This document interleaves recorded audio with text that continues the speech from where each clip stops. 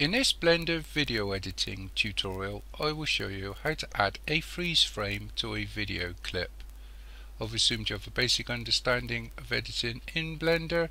A link to my beginner's tutorial is included in the description below for those that don't. Other tutorials can be found in my playlists.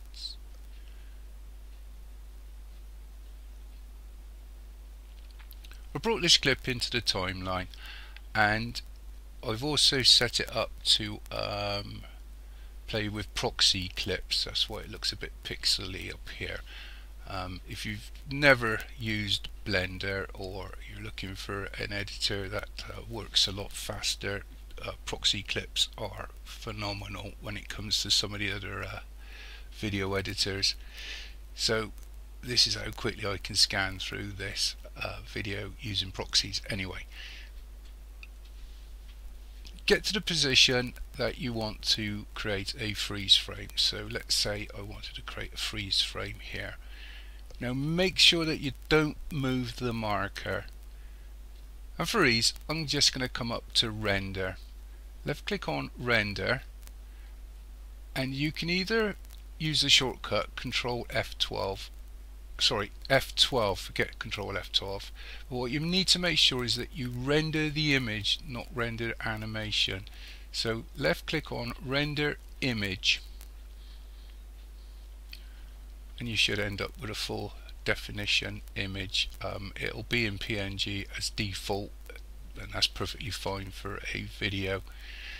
Now you'll need to left click on image and then go to save as and give it a title or not. I don't have anything on my desktop, I don't think, so I can leave this as untitled, although you could call it something else. So it's in my desktop, it's going to go into my desktop. I'll leave it as untitled and I'll just left click save as image. Now close this viewer down, and this is where you don't want to move your marker.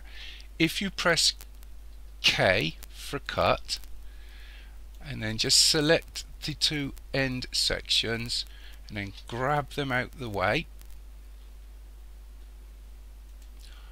I always with Blender give myself more at the end. If you've ever used Blender, you know normally it's the default setting for an end is 250 frames. I always just chuck a load in. This is set right now at 1000. So anyway, we've moved this out the way, and next thing is to navigate your way to the folder where you saved your image. Drag the image into the timeline and just snap it up to the marker. Now this by default will probably be about 25 frames long, and this is actually set up at 25 frames per second, so I've only got a second here. So I'm going to just drag this out to make it a bit longer and select these two, grab them so that they snap up. I won't go into the shortcuts, and let's just play this through.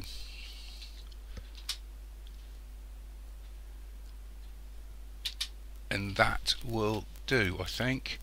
Anyway, you get the idea. You can adjust this to however long you want. You can also go into the properties of the clip as well, somewhere down here on the strip, but I won't go into that.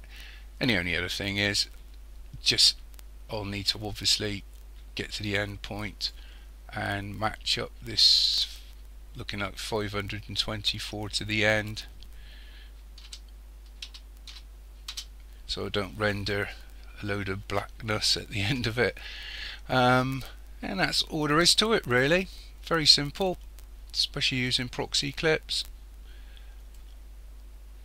I won't go into rendering. Like I said at the beginning, I assume you've got some knowledge of editing in Blender, so hopefully that's helped someone. Thank you for watching.